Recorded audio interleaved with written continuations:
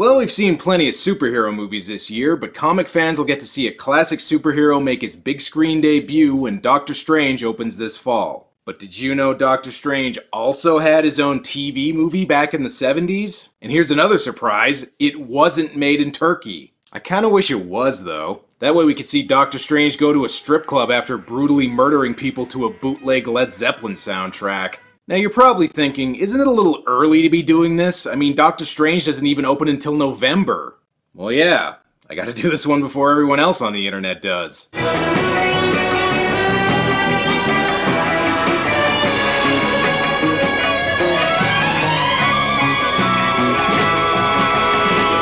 Doctor Strange is a 1978 TV movie aired on CBS that was intended as a pilot for a potential series. Marvel actually had quite a few of their characters on TV in the 70s. The best known is the Incredible Hulk series with Lou Ferrigno, but there was also the live-action Spider-Man series,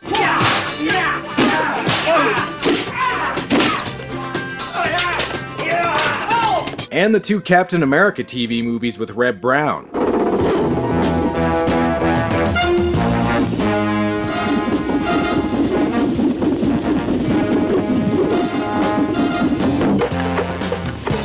How far we've come.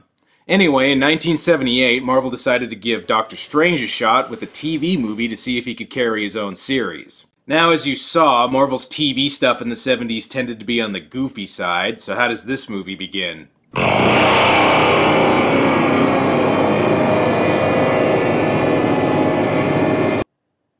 Okay, it begins like a friggin' Exorcist movie. Can't say I was expecting that. Seriously, just listen to this music. It sounds like something from The Shining.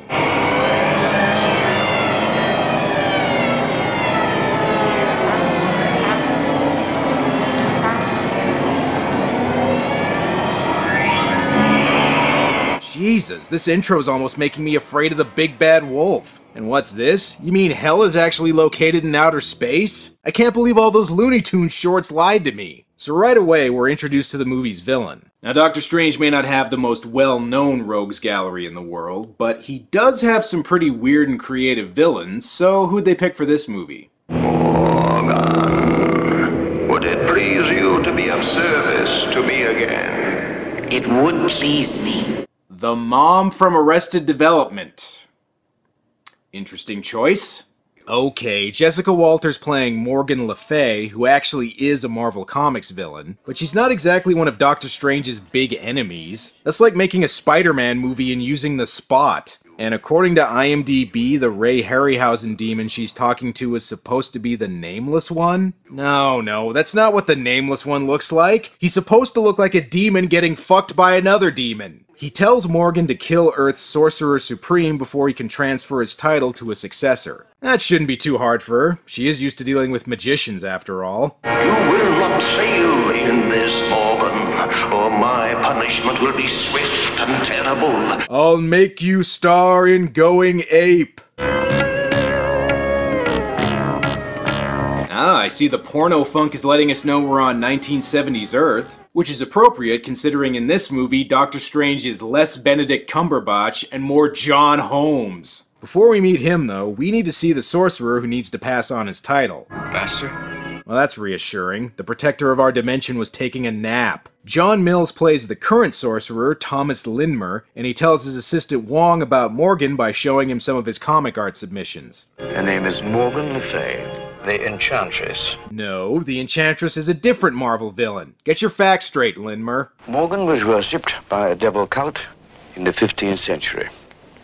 And she hasn't aged. Don't worry, that'll happen eventually. Okay, so the barriers between dimensions are breaking down, and if Morgan kills Lindmer before he passes on his title, it'll plunge the world into darkness, and if the Gatekeeper meets the Keymaster, it'll summon Gozer. Gotcha. Anyway, time to meet our main character. Who was it? Anyone I know?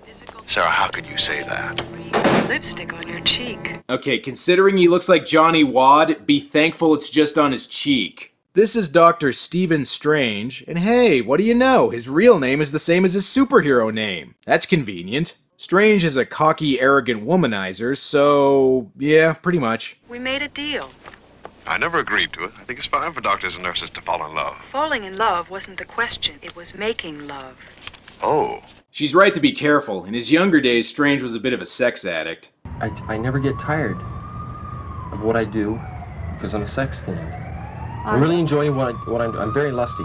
Alright, enough of the John Holmes jokes. Let's see how Strange treats his patients. Give me a little something, Doc, won't you? I've got an extra bed. You can spend the night here and I'll give you a little something to help you sleep. How's that? I really enjoy what I'm doing. I'm very lusty. I guess I shouldn't be too surprised. After all, John Holmes did play Dr. Dennis Johnson in Nasty Nurses. Uh-oh, the creepy music is telling me something bad is about to happen.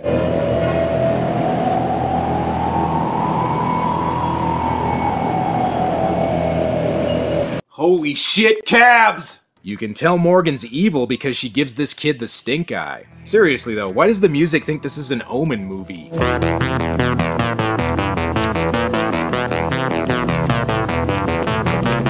Okay, never mind. Apparently the music thinks Morgan's the Terminator. And is Morgan's only power awkwardly staring at people, which somehow also gives her orgasms? Good thing Linmer's there to stop her. You shall not pass me, Morgan. Yeah, Gandalf this guy ain't. And oh shit, Morgan has the power of film editing! Oh, and taking over people's minds or something. It was calculated this time, old man.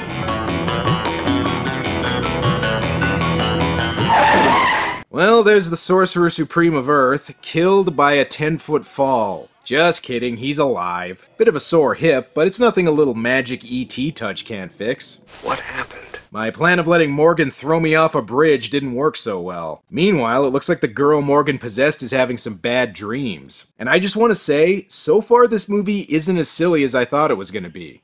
Is he dead? Okay, now it's getting kind of silly. Morgan causes her to have a nightmare about jogging, and it must have been intense because this somehow puts her in the hospital. Alright, what's wrong with you? Don't make me go to sleep. I'll die if I go to sleep again. My god, Morgan is really Freddy Krueger! Let's see if Steven can get a better diagnosis. The woman, she was there. She wouldn't let me back into my room. And you're afraid if you go to sleep again. I'll die. Very interesting. Straitjacket, please! Even though she can't remember her name, supposedly this is Clea, Doctor Strange's lover from the comics, so sure, pretty close I guess. And holy crap, Morgan's in the hospital! Dr. Christopher... Quit staring at people, you creepy bitch! Why is Linmer sitting down to eat breakfast? The universe is in danger, man! Grab a Danish and get moving! Back at the hospital, Clea refuses to take her meds, which is understandable considering most Doctor Strange comics already look like they're on drugs. Nurse, I didn't prescribe any medication. It's standard procedure, Doctor. I'd assumed you'd signed for Well, it. you assumed wrong. You know, I gotta say, I was kind of expecting a little more Strange and a little less Doctor in this movie. Seriously, we're more than half an hour in, and so far this guy reminds me more of Dr. Ross than Dr. Strange. The only magic stuff we've seen so far has been from Linmer. Speaking of which, ever hear of a lock, pal? Linmer finally goes to talk to Steven, but I wouldn't trust Wong to take care of things while he's away. He doesn't seem like the most observant guy in the world. Also, this movie is cruel to animals. Linmer gets to the hospital and shows off some more of his powers, like the Jedi mind trick. You'll have to come back later.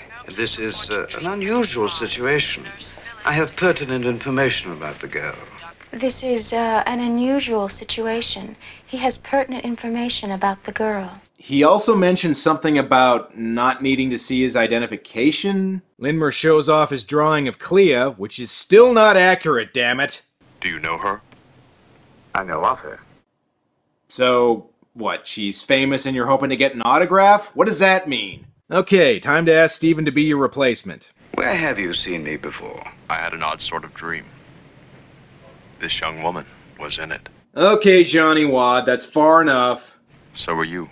I said that's enough! Linmer explains that Steven has a psychic bond with Clea, and I'm guessing it has something to do with his Super Bowl ring. And here's another perk of being Sorcerer Supreme. You get your own business card. I can't force you to do this, but if you choose it of your own free will, then come to my house. We're almost halfway through and you're still not a superhero yet. But he can't go yet. He's got to check on Clea. They gave me something to keep me awake. I don't think it's working. What the hell? NyQuil? Those maniacs! Strange is rightly upset with his boss. Hospitals are no place for patients to get rest. You gave her Thorazine, the one thing she was afraid of. You put her to sleep. She was a nuisance on the ward. And she had to go to sleep eventually, didn't she? You know, he's kinda got a point. What exactly was Steven's plan? Just keep her awake forever? And why is Clark Kent also at this hospital? This is a Marvel movie, damn it! Clea goes into a coma after falling asleep, and worse yet, it looks like Morgan's trying to possess Herbie the Love Bug.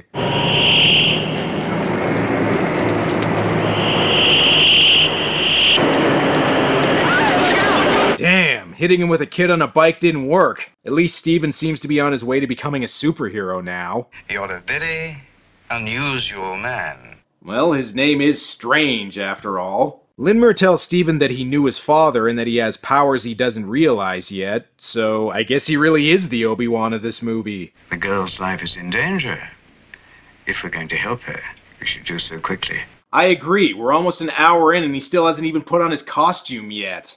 Now what? I'm going to send you on a journey into the astral planes. Good idea. In fact, I think I'll go there too.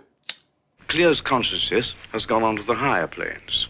She's lost. On the higher planes, certain beings exist which are not always friendly. Wait a second. So Clea's in a coma because she's lost in the astral plane, and now Steven has to go into the astral plane to rescue her, which is dangerous because there's demons there. Was James Wan a fan of this movie? When does it begin? Now. Oh man, I think he spiked my drink! And the astral plane looks kind of familiar.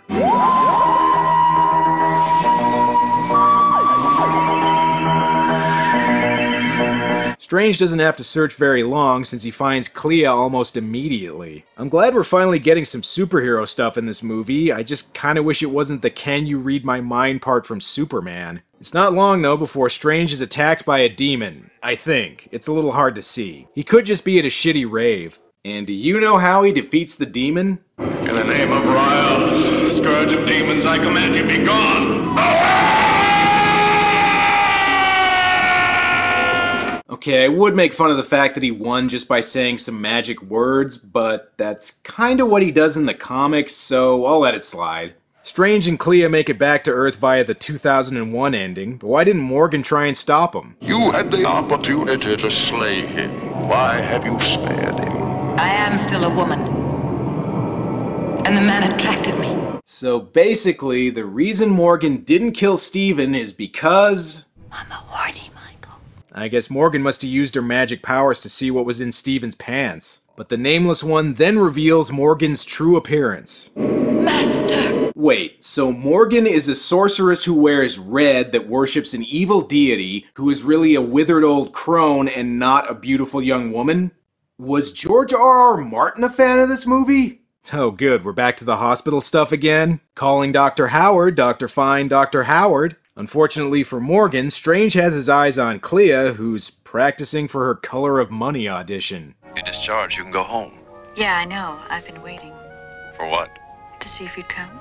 Oh, Steven, green light, bro, green light! Steven walks Clea home before going to Linmer's place, but it looks like he's being spied on by Sabrina the Teenage Witch. And did he have to wear black? I have a hard enough time seeing in Linmer's place as it is. I don't know what you did to me last night. It doesn't matter.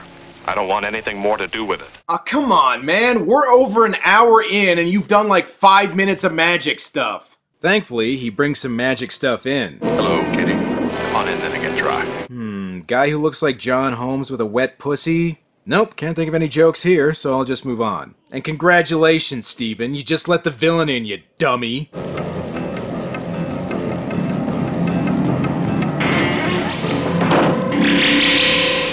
Huh. That was kinda creepy, actually. I will give Morgan this. Her powers are a lot more impressive than Acton's from Star Crash. Well, looks like he messed with the Wong sorceress. Okay, I deserve that one, I'm sorry. Linmer doesn't do much better, despite going full Song Remains the Same on her ass. Oh dear, I really should have passed on my title sooner. I'm really quite bad at this. Oh my god, Linmer's really in trouble. Steven's gotta do something.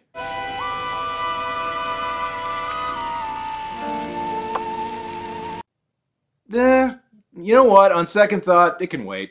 Unfortunately, before Stephen can go on his date with Clea, he gets cock-blocked by Morgan. She won't be harmed if you come with me. You have my word she won't be harmed. Yeah, Stephen, if you can't trust an evil witch that wants to plunge the world into darkness, who can you trust? She takes him to one of the sets from Krull and makes him a tempting offer. Look at me. Am I pleasing to you? Yeah, here's the thing, lady. I had pretty much a sure thing waiting for me at that apartment, so if you could just zap me back there, that'd be great. Although, if you're open to it, maybe we can try and talk Clea into having a three-way? That sound like something you'd be into? And we got less than 20 minutes left, so might as well get Stephen into his costume. Doctor Strange, Jafar, close enough.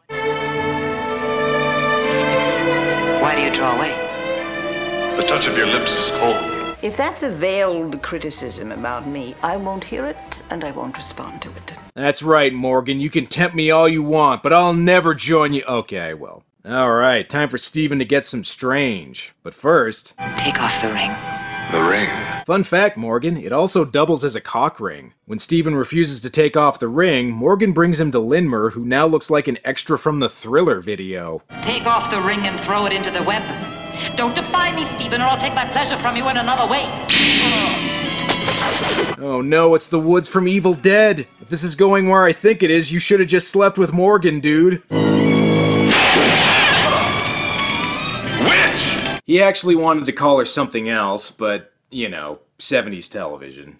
And when Linmer talked about his latent powers, what he really meant is the movie's animator had $20 riding on him winning the final battle. Well, looks like you failed, Morgan. The Nameless One is so pissed off he turns her into that one guy from the Masters of the Universe movie. And we got less than 10 minutes left. Transfer your damn title already, Linmer. These robes, Morgan gave them to me. They were too. We did use them in the movie's publicity photos, after all. And so, after the ceremonial copping of a feel, the transfer of power begins. Stephen Strange, do you accept the guardianship of the light? I do accept it.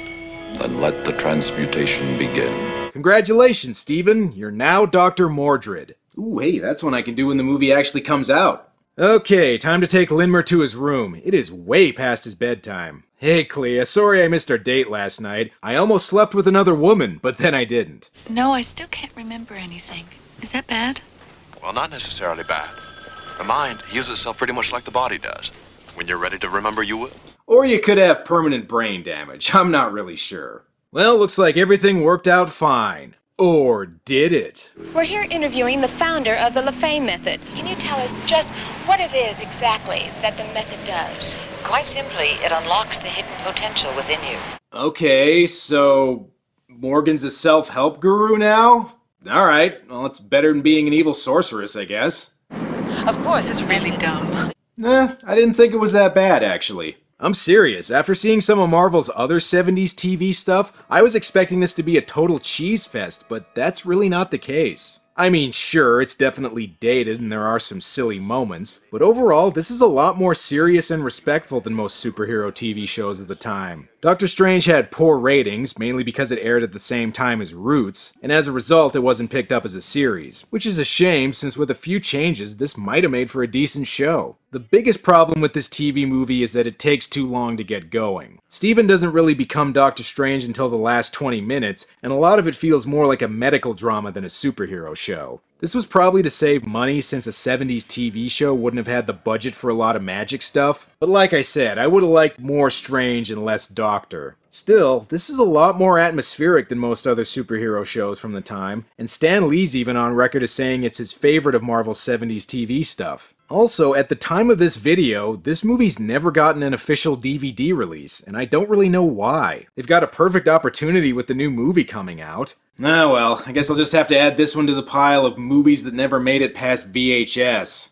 Well, that's all for now. Until next... What the hell? Excuse me for a second, will you?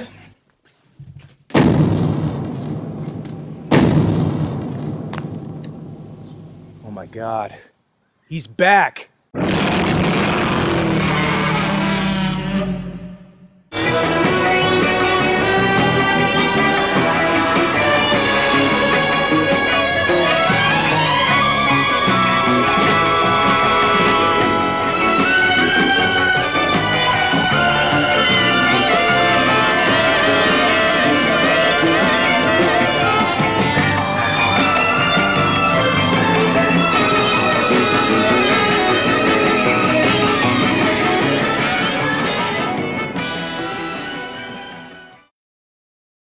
Is he dead?